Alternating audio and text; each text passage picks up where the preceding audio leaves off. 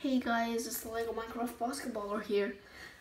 As you may have noticed, I haven't been posting a lot of Lego videos recently because, well, I haven't had the time, and, well, now that it's online learning for school, I'm just like stuck to my computer, so really I just don't get out of my room really often and just go to the Lego room to like build some stuff. But recently I did build some military Mocs. So here they are.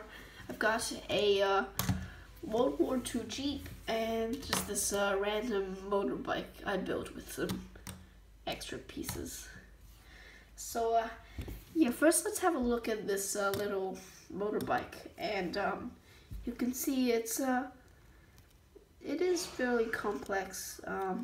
Not that much though.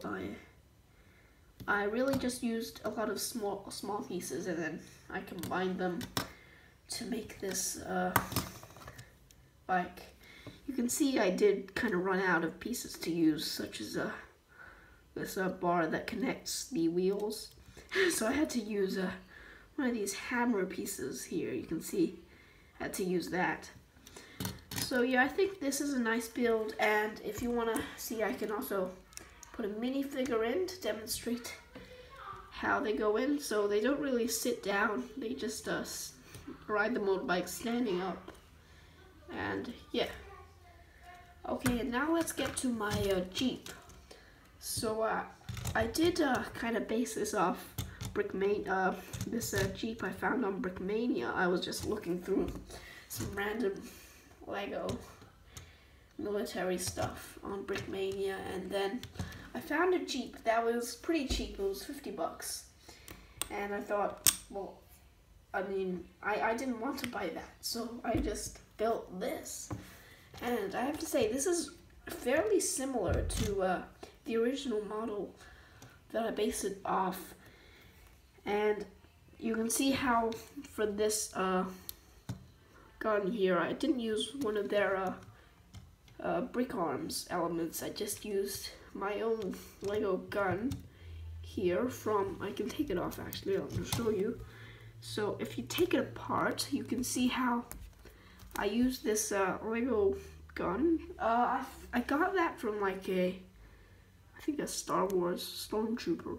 And yeah, so then I just attach this torch piece at the front there, and then just like a little thing, I don't know what it's called, but yeah, I just put that piece on the back as something, and maybe as a handle to control the gun or like something else, but I'm not really sure. And then, so yeah, you can see it fits 2 minifigures in it, just each on one side. And I mean, actually no, you can fit up to 3 minifigures. Let me just scout for some minifigures here. Oh, I didn't really prepare any minifigures for this video, but here are some minifigures from my brick box. So you can see they can, I just put this up the back here. You can see a minifigure fits right on the back here to control the gun, and then 2 of the other minifigures can just sit on the front of the vehicle. Oh, it's really frustrating to just, it's so hard to put the minifigures on. Okay, there we go. So you can see it fits 3 minifigures, and yeah, I really like these builds that I built. So yeah. But another thing I didn't really like about this process was I did run out of a few pieces, so I had to break some sets, and here are the remains of that set.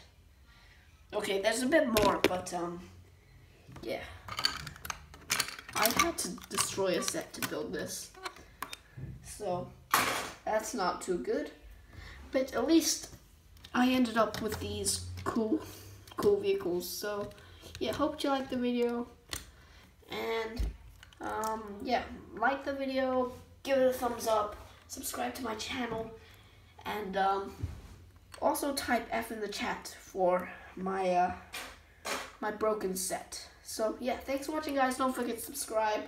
Peace out.